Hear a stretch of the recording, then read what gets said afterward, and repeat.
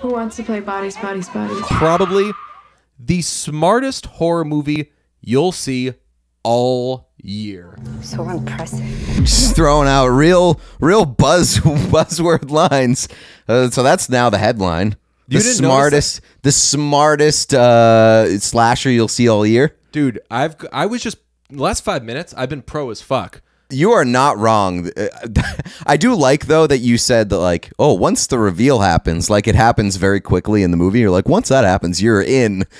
The reveal happens, like, in the last 2 minutes of the movie. So you are sitting with the stupidity for quite a long time. It is marinating for about 90 minutes. But you don't know though if it's stupid. Like this is. Oh, you know it's stupid, but you don't know if it's intentionally stupid. Right. So did you like it? I did like it, but I didn't love it. It's a very unique and current take on slashers, and I really enjoyed what it was trying to do. I don't think it was perfect in its execution.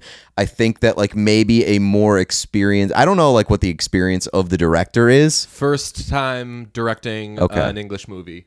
Okay, so I would say, like, a more experienced director would maybe be able to have a tighter product, but it was really enjoyable. Yeah, it's for sure heavy-handed in its commentary on kids these days. So essentially, these rich kids are playing a party game in their rich friend's mansion, and the lights go out, somebody dies. It's a hurricane party. It's a hurricane party, famously, and they're bored in the house.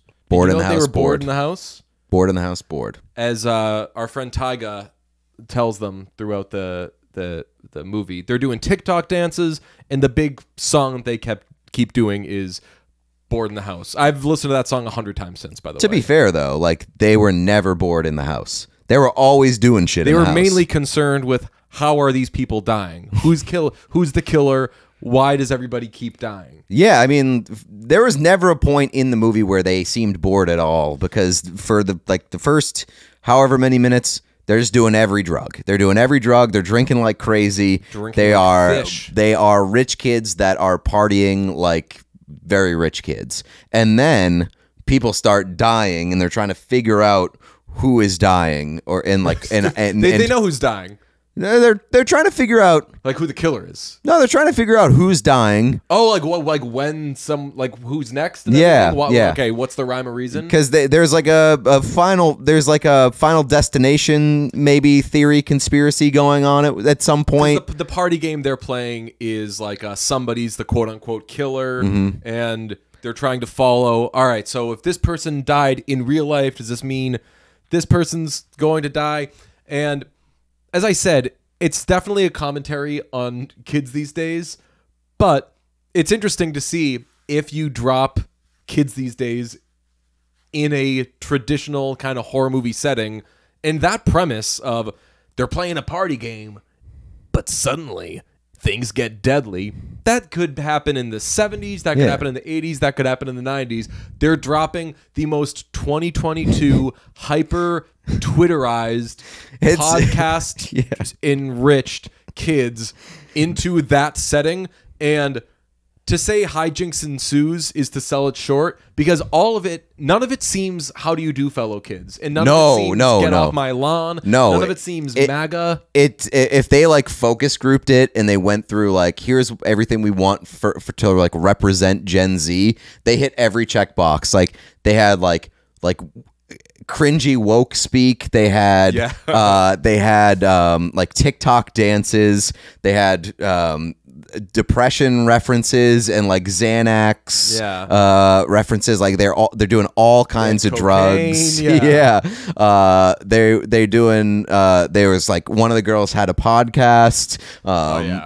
There's a lot of Gen Z shit in this, and none of it. Well, like some of it does feel forced, but forced in the way that it would be forced by Gen Z. That they would force it in there, and that's not to. I'm not judging Gen Z. I don't even know what fucking generation I am anymore. But you mentioned one of them has a podcast. That is the character, I believe Alice is the name of the character, portrayed by Rachel Sennott, of whom I had never heard before this. She was great in this movie. And she stole the show. She was great in this movie. She was awesome, and she has one of the she has possibly the best line of the movie, which it shouldn't be funny, but as they're dealing with some like really heavy stuff and dealing with different things and trying to figure out like life and death stakes, she says, I've never told anybody this, but I have body dysmorphia. And the context in which she says the context that is important there because like very funny. In a vacuum, obviously that's not funny, but the memes that have spurned from that, if you follow her on Instagram, she's been sharing hilarious memes people have been making. My favorite one, it's the couples dancing meme. Oh, they don't know I have body dysmorphia. Just like a horrible picture of her just dropped on. They don't know I have body dysmorphia. That's amazing. Which, again, like when I say it's a smart movie, if you make that line funny in 2022, I mean there are a lot of very funny lines, and you know who else is very good in this movie? Pete Davidson. Pete Davidson is very good in this famously movie. Not good in a lot of stuff, but I'm happy for him. Here's the thing, and like we spent a lot of time and a lot of energy trying to figure out Pete Davidson's deal and like, is he overrated? Is he even funny? Pete Davidson is at his best in movies. Like it's 1000%. It's way above anything else that he does. Way better than Saturday Night Live. It's way better than his stand-up. And like just I think like Pete Davidson is a funny actor and he is a good actor. You know what? Pete Davidson should be doing the John Bernthal thing. We're just like showing up for 5 minutes in movies. The seventh lead in, because I would say he's probably like the fourth or fifth lead in this movie. And this is a movie not full of A-listers, a lot of up-and-comers. He's the biggest person in this movie. Yeah, he's got to be the most famous person in this. I mean, although unfortunately he could be in a movie with like John Travolta right now, and Pete Davidson would be the most famous person because he's just a celebrity.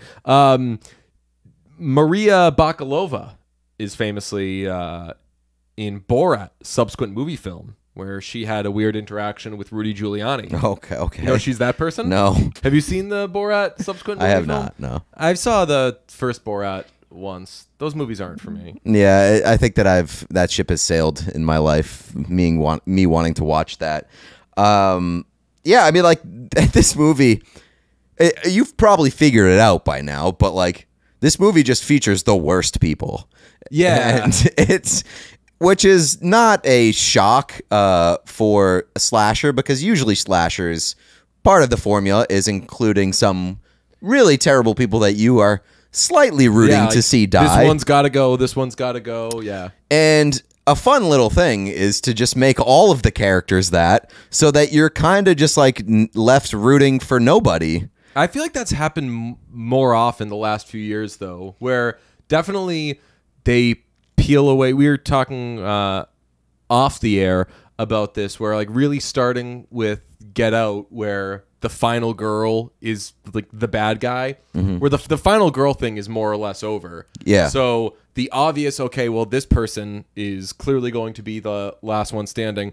I had no idea who was going to be the last one standing, because there's some unreliability to, well, this person seems like they're the good person, but I don't know, they're killing people every 5 minutes, or like locking people out and leaving them to die. Well, they're all the worst. They're all fucking unhinged. So trying to like whittle it down and to they're who, young. Yeah, right. So it's like, so they're automatically the process shitty. of elimination is very difficult, because it's like, oh, this person is also shitty. So talking about the final girl phenomena the other day, we kind of came to the conclusion that maybe because of societal shifts recently, that like the final girl phenomenon has shifted into the final guy phenomenon, because like now everybody's consensus is like, yeah, guys are really shitty and like the worst, and a lot give him a twist, we'll have a guy live. Yeah, more or less, yeah, and like now it's like the guys in like these newer movies are like, okay, they have to prove themselves to not be like the worst, and once they do that, maybe they'll live.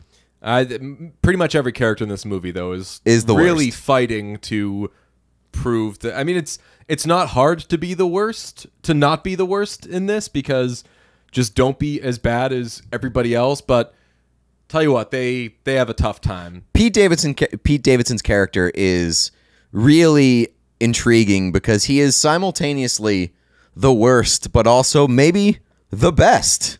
Yeah, because he plays both sides of the fence for sure. And I mean, his thing is they don't tell us a lot about a lot of the characters. So with Pete Davidson, you get what his deal is right away. Okay, like he's extremely jealous. He's probably dated other people in this friend group. It's his dad's house. He's freaking out about whatever.